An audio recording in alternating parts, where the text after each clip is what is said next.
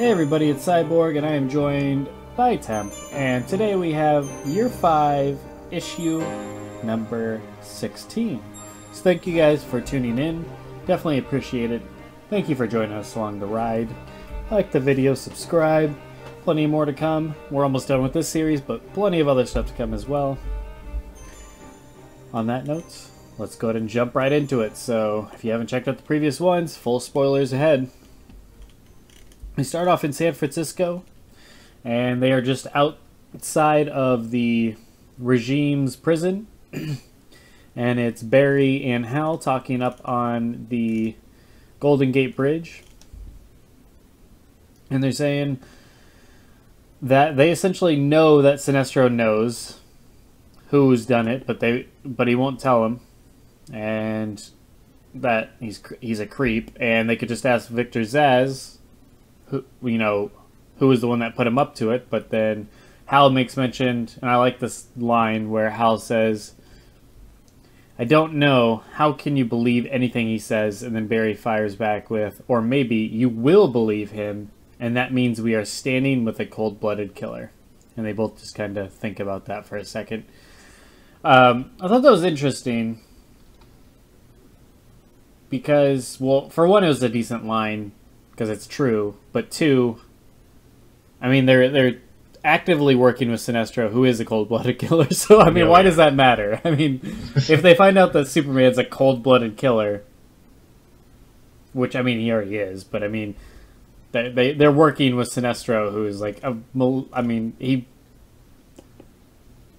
Yellow Lanterns are made up of people that are just like teeth, as one Guy Gardner pointed out at one point. Yeah, teeth and sharp pieces, pretty much.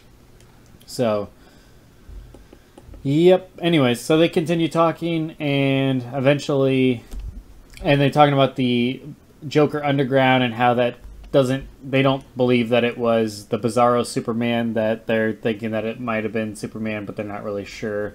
Cyborg's not giving them any answers, and Hal even says, "Barry, what the hell have we become?" And Barry says, "Unless you're going to do something about it, maybe you should stop asking." What a smug prick. Like, just this... like, what an awful thing to say. Like, well, are we going to do anything about it? No. So let's just not even think about the crappy things we're doing. Like, just, yeah. Just awful. Anyways, then we cut to Batgirl, and she's outside Washington, D.C., and we find out what she's doing. She is not the getaway driver in the monorail, just revving the thing up, ready to go. She's the one that's running the EMP scrambler, that's allowing the lights and all the electronics to be cut, of course, making it so Cyborg can't call for the rest of the help and the backup.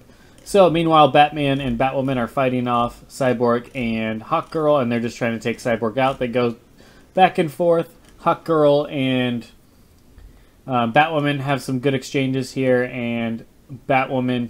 Did I say Batgirl? I don't know. Batwoman, anyways, has a sick burn on Hawkgirl, and she says the regime has no ethics, because she says she's a slave to ethics. And that was a good line. Meanwhile, we cut to Superman, and he's still trying to find Raven, and he finds Danny Chase, who can turn into the Phantasm. Phantasm, right? Did I get that right? No, Phantasm. It's Phantasm. That's correct. I was thinking Mask of the Phantasm. That is not right. Anyways, very different. Yes. Phantasm, and he obliges, so then he takes Superman to Raven. She explains, obviously that Trigon was taken away from her. She's only half herself now. And Superman explains that the insurgency manipulated Trigon and purposely used him against the regime and against Mixia's Pitlick, and they wanted him banished. So this kind of seemingly gets Raven rethinking things. She doesn't answer. She doesn't explain what she's going to do, or that she will join the fight and join them. But we're left off not knowing what the heck she's going to do. Anyways, cut back to the action with Batman, Batwoman, Cyborg, and Hawkgirl. Eventually, Batman gets the best of Cyborg, and Hawkgirl gets knocked out by Batwoman. Batman and Batwoman are taking Cyborg out, and all of a sudden, Superman once again crashes the party. Man, he always shows up at just the most inconvenient times. He knocks them both down. All of a sudden, Hawkman's ship just crashes through the wall like a badass. He steps outside of the ship, and his mace is glowing, and he asks Superman if he's ready to die. So, clearly, he did manage to last with Mongol, seemingly. So I either guess he was lying to Batman so he could keep it for himself, then. Yeah. So, yeah, it was kind of a fool on Batman and a fool on the audience. So, yeah. He kept it for himself, and we continue on the next chapter as well. And this is made readily apparent by Batman that this was not part of the plan. He was supposed to give the kryptonite to him, and they were going to use it to keep Clark captive, but Hawkman's going into business for himself here, and he wants to kill Superman. He doesn't want any half measures, so he starts beating Superman down with the mace. He's enjoying watching him bleed for the first time that he's been able to witness. He is just beating the crap out of him. He's just beating him in the back with his mace. It's all bloody. He's enjoying it. He makes a sick face.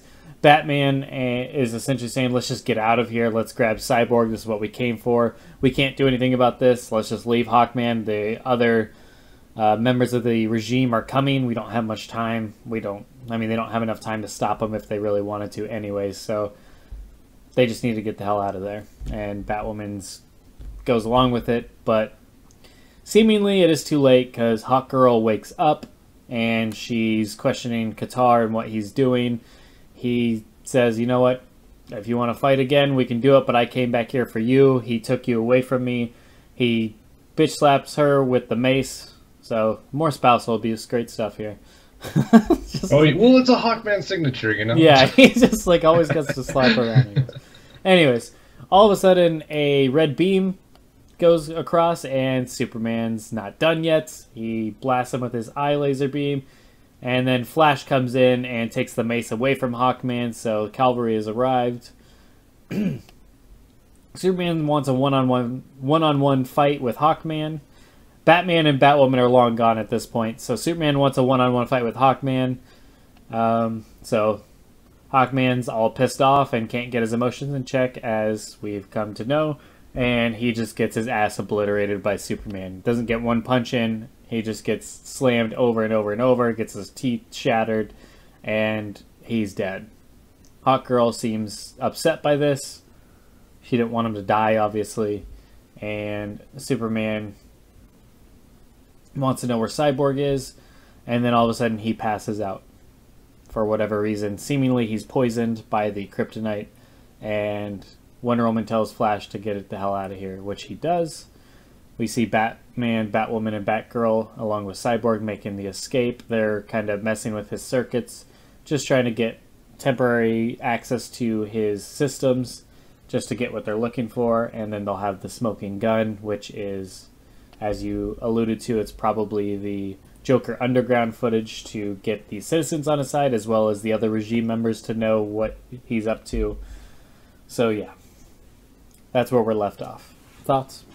Well, I mean, there's a lot of places, starting points we can go off here. The three, in my mind, are the art, Hawkman, and the smoking gun. The smoking guns, I mean, I'm not really sure what they're going with here, because they've done this before, and it sounds like the world, or what if they prove Superman's a cold-blooded murderer and is crazy? Didn't we already do that? Are they trying to convince the other superheroes, maybe, or they're trying to convince the other former Justice League members? I wonder where they're going with this, because I feel like we've done this before. Well, they have, but last time he had the yellow ring. If he doesn't put the yellow ring on this time because of Wonder Woman not being okay with that and not running a fear campaign like that, yeah, then citizens fearing him won't power him this time. So maybe they think it's okay this time. They're retrying what they originally were going to try with Black Canary way back when in year 2. So, yeah. Interesting stuff there, but yeah, I'm with you. I'm not really sure what the ultimate plan is here. What's the ultimate goal that they're looking to achieve by doing this? Not really sure. It could be a little bit of all those things that you just mentioned. The next topic, you said the arts. Yeah, there's like a record number of butt shots in this issue. That's including Danny Chase, by the way. Like, there's a ton of ass shots, and it's distracting. Like, men and women, they're everywhere. It's just I noticed one particular was Batwoman. Well, Batwoman, yeah. She's just like bending over while her and Batman are. Well, later in the same. Well, maybe we're looking at a different one. I'm looking at the one near the end of the issue on the. God, these numbers are driving me nuts. But the first chapter. Yeah, near the end of the first chapter, she's knocked out on the ground. There's one. Then halfway through like the second issue, she's in the same pose. It seems. I'm talking about. No, in the beginning. I'm talking about the. Yeah, that one's clearly very butt shot there. But I was thinking of the one where Batman and Batwoman are pulling Cyborg out, like while Hawkman's getting the best of Superman. Yeah, and her back is arced like 60 degrees for reasons. Yeah, and her like cape is just like resting at the top of her butt. Odd thing to do, but yeah. But it's not even like, a few scrolls down we get a prime shot of Hawkman's very defined backside. So it's a little fetishy, but maybe it's all in my head. Maybe I'm the problem. Maybe the butt's all in my brain. Who knows? Who knows, man? But yeah, I just I don't know. The art's actually not too bad. It's a little weird, but it's not too. Nothing really bad stuck out in my mind. Oh my god, there's another one that's very prominent. It's the very first, or it's the second panel on the second chapter, where Batgirl's, or not Batgirl, but Batwoman's looking behind her. It's right after Hawkman smashes Superman's knees out from under him. Yeah, she's like looking backwards. It's just like pure ass, just right there. We even go above and look at Hawkman's junk, dude. Like, fucking, it's just they start the panel with just Hawkman's fucking ass. Yeah, well, at least it's like shaded there. Like, it's just like it's dark and you can't really see the crease. But anyways, you were saying, yeah, so the art seems okay to me. Nothing really crazy stuck out. Like nothing like Black Adam's fucked up face or Superman's candle black shit. Like this, for the most part, seemed pretty good. Right. Man, Hawkman did not have a good showing in the Injustice universe. Oh my gosh. Yeah, he's a jerk. He's just an asshole jerk. He should have been on the regime. Like, he's fully... like, he is all about their style. Very high emotion and just all about aggression. Yeah, he would have crippled 100 people. Like, holy shit, man. Yeah, like, maybe they should have had Hawkman and Hawkgirl be Hawkgirl on the insurgency side and Hawkman pro-regime. That would have made more sense to me. But anyways. Oh, man. Well, it is kind of weird. I still have no idea why Hawkgirl is siding with Superman. Like, I still have no clue what her motivations are. Yeah. All we got from, so far, her in the comics, reasoning-wise, was she's not like a servant to a man dressed as a bat. Like, maybe that's her thing, is like, since Batman is leading the insurgency, that's her problem. She just does not like Batman. Yeah, the bat thing is kind of weird to her. So yeah, regime all the way. God, the mace is cool. I think that was a really nice touch with the kryptonite mace. That looked really sick. Definitely. I guess as far as closing thoughts, I don't know. Were you satisfied when Hawkman died? I mean, not satisfied might be the right word. Did you feel like this was? Oh, God. Did it feel literally... Fuck. You'll get it. I just pull out a paper, start reading it, like, keep checking in on you every few minutes. Like, it's like popping in grapes. Put the paper down, like, just peer over the paper, like, have my glasses on. Huh? Oh, how's that going? How's that going on figuring out how you're going to structure that? Let's say satisfactory. On a literary level, did his death feel satisfactory? I'm not really a big Hawkman fan. I like Hawkgirl. I mean, I'm kind of with you in the boat of, if you're going to have a male and female version of a character, I'll prefer the female most times. Like, generally, yes. I think women in comics tend to be just more interesting. They're flexible. Their personalities are more flexible. I feel like there's a lot more dynamics going on. And Razor, I think, is in that boat as well. I think that's why Razor was such a proponent of Poison Ivy as opposed to Swamp Thing. Sure. I think Hawkgirl's just, to me, Hawkgirl has just always been more interesting, especially in like the animated series. Hawkman's always just kind of like the jerk. from what I've experienced. So yeah, I like Hawkgirl, not a fan of Hawkman. So to see him die like that, it was quick, but I don't know what else you would do with him. I mean, I guess you could have saved it for like the finale or something of the season, or the year, I should say, but it was something. Yeah, I mean, I can't really say it was bad, but yeah, it could have been better, sure. Well, Hawkgirl especially gets, strong points from the Justice League series, the animated series. So I've always liked her from that. Yeah. I mean, we talk about male versus female counterparts. This is especially true here, when really Hawkgirl, at least, even if her motivations are super unclear, at least she has a dynamic personality that works well off everyone and works differently with everyone, right, as opposed to Hawkman, whose entire personality is "touch me, wife." Like, that's his whole character. So, yeah. No, again, we've talked about this before, but Batwoman has been a very strong part of this comic. Oh yeah, every time I think she wins me over a little bit more every time she's involved in stuff. I think just the sheer how much she's done and been a part of. Like, at the beginning, it was just like, okay, there's Batwoman. Or you say Batgirl or Batwoman? Batwoman. Batwoman, yeah. I'm always getting, like, confused at which one I'm wondering if I said Batgirl, but... Yeah, I know. I'm never sure which one I said. That's why I'm always confused. It's hard because technically they're synonyms. Yeah. You go purely by age, so it's different. Yeah, I don't know. But, yeah. I agree with you. I really hope she's a premiere skin, but I'm also kind of, like... that butthole puckering's coming back, and I have a feeling she's probably going to die by the end of this year, and I'm like, ugh, please don't happen, but we don't see her in the Injustice game, so... And she's not in Injustice 2 unless she's a premiere skin, so... Probably gonna be one of those characters that dies in the last issue or the one that's before it to kind of have that big emotional moment like they like to do. So, and she's been around forever. She's like a veteran at this point. She's been in like every year in a prominent role. So she's popped a lot of green pills, man. Yeah, I'm not looking forward to it. I got to be honest with you. I mean, we had Alfred, which was kind of an emotional death for sure. I did not want to see Alfred die, but before Alfred, it's been a while, and Batwoman would be one of those that I'm kind of like, I feel like I'd miss if she does die. So now I'm kind of like, I'm dreading that because I don't want to see her go because I think she would make, I mean, hell, I'd buy her as a DLC character, honestly, at this point. Like, I would accept her as a DLC character as her own slot because I think they can make her unique enough to have fun with it. But at the very least, a premiere skin, if it's possible, for Batman, I think, yeah, if we're doing top 3 premiere skins, she'd be up there for me. So, anyways. She'd be high up as well. And I'm glad you mentioned that, because something does give me hope. This issue was published in 2016, right? Yeah, this year, I think, just ended last year. Right. So I think they had the Injustice 2 schemata kind of put together by this point, and I think if premiere skins were on the board, it was to their benefit to save this character. So I really think...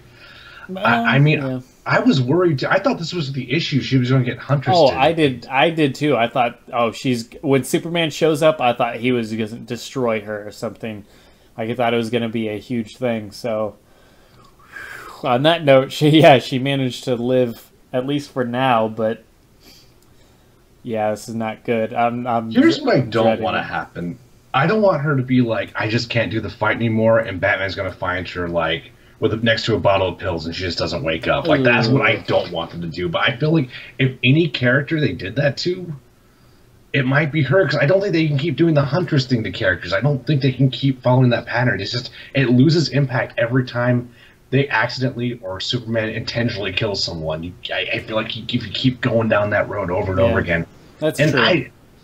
So I hope she lives. I'm not going to say optimistic, but I think it's in the realm of plausibility for sure. I think my preferred method, because I feel like there's going to be something that takes her out of the battle for a while that explains her absence in the Injustice game, or at least the fact that she wasn't mentioned as far as I'm aware. Obviously, because they didn't write these comics until way later, but I guess she was in year 1, obviously. But what I was going to say is my preference would be maybe she gets injured, which puts her out, and then that way they can always write her back in when they want to. In Injustice 2, if they want to go down that route. But Yeah, at this point, I'm definitely pulling for her. She's got the longevity veteran factor at this point. That like, out of all the characters in the comic book, she's definitely one of. She's so ingrained with the story and so pro-insurgency and one of the loyal members that have stayed with it from the beginning all the way through till now. You gotta see her in the games. I would feel, whether it be premiere skin or DLC character. Yeah, I'm pulling for her. So, anyways, on that note, guess we'll find out soon. Next few days here. You guys take care. We will see you next time for issue number 17. Just 4 issues left, so we are almost at the end of the road here, and then we have Injustice 2's comics starting up, which we will get more into our plans on that as we finish up this series. We will explain what we're going to do with that. So anyways, you guys take care. Have a good one. See you tomorrow. Later, everybody.